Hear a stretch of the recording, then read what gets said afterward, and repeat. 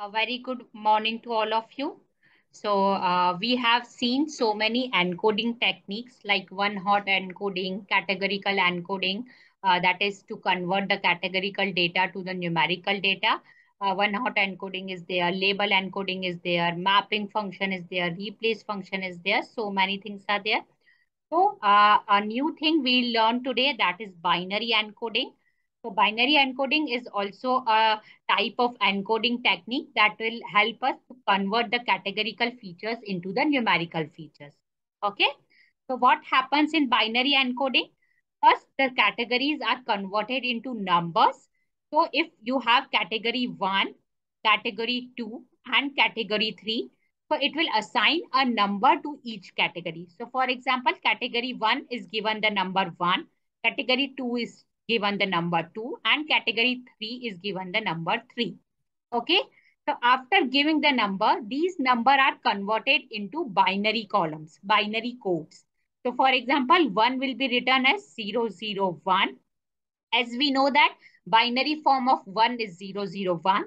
Then 2 will be written as 010, and 3 will be written as 011 because 011 represents the binary form for 3. Okay. So it will create the 3 columns, one column with first number, second column, and third column. Like that, it will create 3 extra columns to convert the categorical feature into numerical feature. Okay. So to explain this, we have taken one data set, that is inbuilt data in Seaborn library. Okay. So for that, we have taken a tips data set under the Seaborn library. So this is the data set. So data set explains like based on the column sex, smoker, day, time, size of the family, and the total bill, we have to find out how much tip a person will pay to the waiter. Okay, so this is the data set. So to encode it, see, we have so many categorical features in this. This column, sex column, smoker column, day column, and time column. These all are the categorical features. So to encode this, we will install the category encoder. So we will install it using pip install category underscore encoders. Once it is get installed, you have to import it using import category encoders as CE. So after import, we will see which column we have to change the categorical feature to numerical feature. So we have selected the day column. So we'll see how many categories are there. So it has 4 categories: Sunday, Saturday, Thursday, and Friday. Okay, so we have 4 categories. So how it will work now? It will assign, it will take each and every category. So it will assign Sunday number 1, Saturday as 2, Thursday as 3, and Friday as 4. Okay, then it will convert this number to their respective binary form. Okay, so after importing the category encoders, we have to create the object. So CE.binary encoder, you have to select the column, which column you wanted to encode. Okay, so create an object encoder. After creating the objects, we will transform it.